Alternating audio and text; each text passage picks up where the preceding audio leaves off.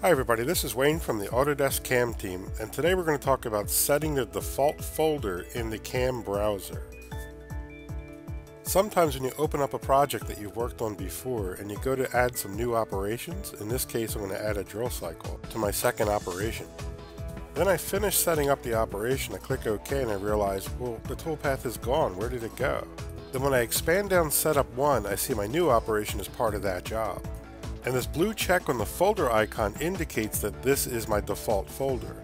I'd like Setup 2 to become default, so I right-click, go down and choose Default Folder or Shift-D, and that becomes the default folder I'm working in. So any operations I create going forward are going to be added as part of the default folder.